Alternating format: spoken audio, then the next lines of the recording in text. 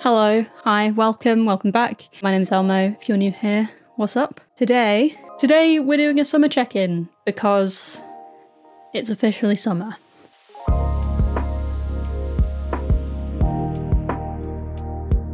A little recap from last time. I picked up The Time Machine by H.G. Wells in that video the day before. I was like, I'll read it because it's short, right? The page count is short. The print is ridiculous. Haven't picked it up since. Don't plan on picking it up for a while.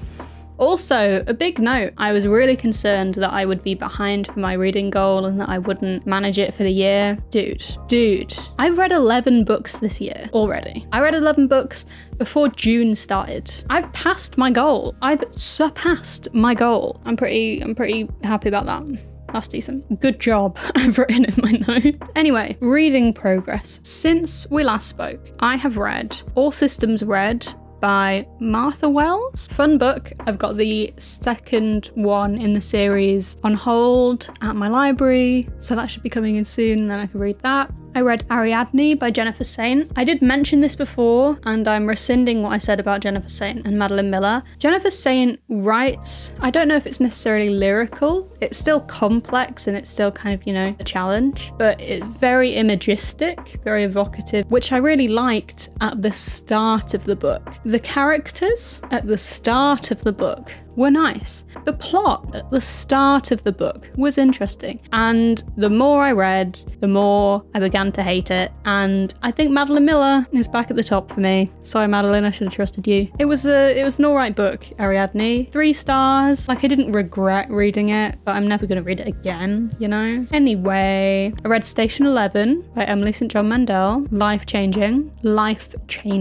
I read Killer Come Back to Me by Ray Bradbury. I have a bunch of Bradbury's on my shelf, as you know, that I'm yet to read. That's got me excited. Killer Come Back to Me has got me excited for the rest. Strong Female Character by Fern Brady is one I've read, and I've recommended to numerous people. And then all the books that I read for my Abandoned Books video, so Osamu Dazai, No Longer Human, This Fragile Earth by Susanna Wise, and Brave New World by Aldous Huxley. There's a lot of books. Reading Hopes at the minute, so I'm currently reading Yellowface, and I don't know how I feel about it. I really don't. The whole premise of Yellowface, which didn't even occur to me until I started reading it. Yellowface as in blackface, as in pretending to be a race that you're not. And the protagonist is white, and they're making edits to this story that you just know as a reader are not things that the actual writer would have agreed to. And I'm like, oh my god.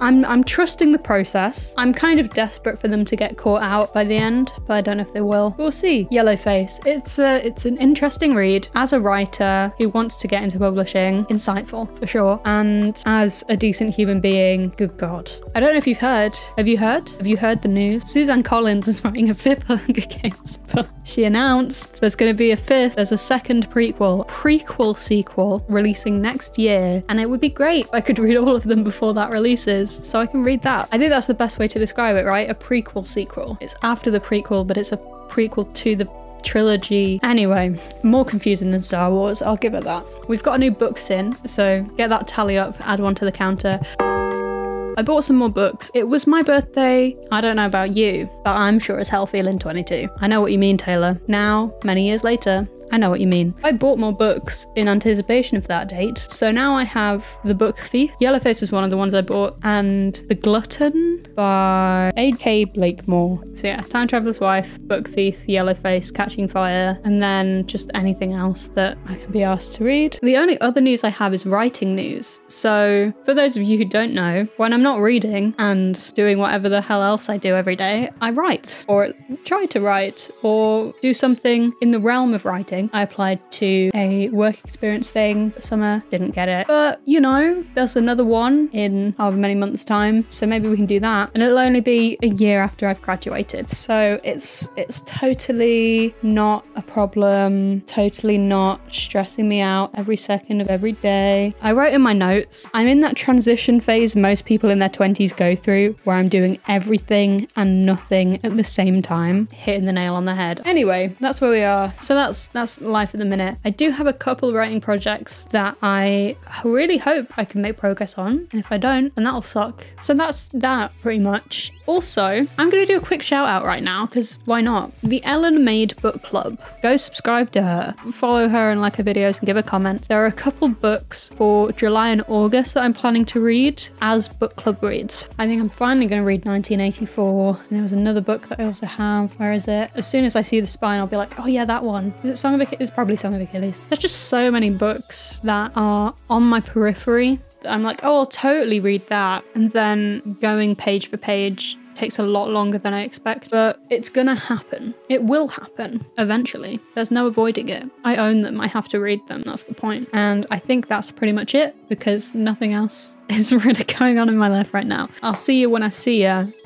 See ya.